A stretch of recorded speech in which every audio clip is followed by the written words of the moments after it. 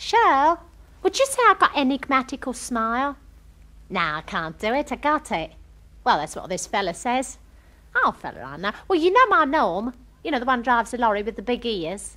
Well, no, it's not him. No, this is a Mr. Lewis I got to know down my bus queue. Well, the other night, me and Norm, we was down Self-Serve Cafe having a nice read before we went in the pictures, and Mr. Lewis come in and he says, would I be obtruding if I was to invite myself to sit at your table? So I says, no, I says, a free world, come on in, I says. And I says to Norm, this is Mr. Lewis, this is Norm. And they all shakes hands, and we sit down, and we start talking about this and that, and we get talking about dancing. And Mr. Lewis says to Norm, are you going down the Pally Saturday night? They've got a gala on. So Norm says, not if he can help it. Well, he don't like dancing, see, can't get on with it. No, he pushes me around the floor like I was a load on his mind, but he don't like it. So Mr. Lewis says, well, he says, look, seeing as how you're not interested in the dance, he says, how would it be if I was to issue an invite to your young lady to accompany me dancing one of these nights, and how about making it this coming Saturday on account of the said gala? So Norm says it's okay by him as long as he don't have to go. Well, you could have knocked me down with a frying pan, but I was glad, you know. Oh, well, I like dancing. And Mr. Lewis is a well-made man, and he's a nice dresser. He's got the matching tie and handkerchief, and always got a lovely polish on his shoes and his hair. So I meet him, as per arrangement, and we go along to the Pally, but we don't go straight in dancing. We go at the snack bar first to have something to eat, see? And he's got lovely manners. He says, may I be permitted to divest you of your Mac? And then, you know, he passes a nice remark about my blue and my mittens and the De Monte forget-me-nots in my hair and my gypsy dangle earrings.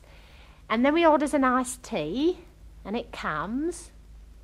And then he leans across the table and he takes hold of my hand and he says, has anyone ever told you you got provocative eyes? I'll see his cuff go in the beet salad, but I don't say nothing. And then he says, and he says, a enigmatical smile enough to drive a feller up the wall. Oh, he says, you are not half a bewitching young lady. And I says, no, I'm not. I'm quite nice when you know me. And he says, I don't believe your young man appreciates you. He says, I don't think he realises what a pearl among girls he's got hold of.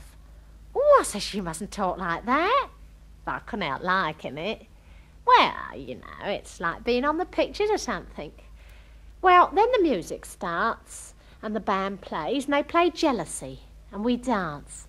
And he's a lovely dancer. Oh, he's got a smooth, glidey style, and he holds you so tight you can't breathe. It's lovely. And all the time we're dancing, he's saying soppy things in my ear, and I'm saying, shut up. But, of course, I'm hoping he won't, and he don't. And then we get into the slow waltz, and we've done it slower and slower, and he's bending over me, and he's saying, you are a woman, and I am a man. And I say, I hope so. And he says, with you in my arms, he says, I'd like this to go on forever and ever. Then we done a quick turn, and he kisses me neck. Well, I think he meant to kiss me cheek, but he don't come up so high. Well, we done everything. We done the rumba, the samba, the mamba, the this or the that. And at the end of every one, he says, oh, I wish this could go on forever. But I didn't. My feet, oh, they was killing me. Well, I got Lily Piggott's shoes on. They're not my size for long. And I say to myself, oh, how am I going to get home? I was dead depressed. And then all of a sudden, I look over by the door, and there, like a bolt out of the blue, Norm. He come up to me, very nonchalant-like, and he says, ready for home? Oh, I says, yes, just about. And he says, well, say good-night nicely. So I say ta and ta-ta to Mr. Lewis. Yeah, he does look a bit funny, but I haven't got time to go into it. Next thing I know, I'm on the bus on the way home. Well, we never said nothing on the bus. But when we get to my door, I says to Norm, would you say I got provocative eyes? He says, if you ask silly questions, I'll black the pair of them for you. Oh, he's nice.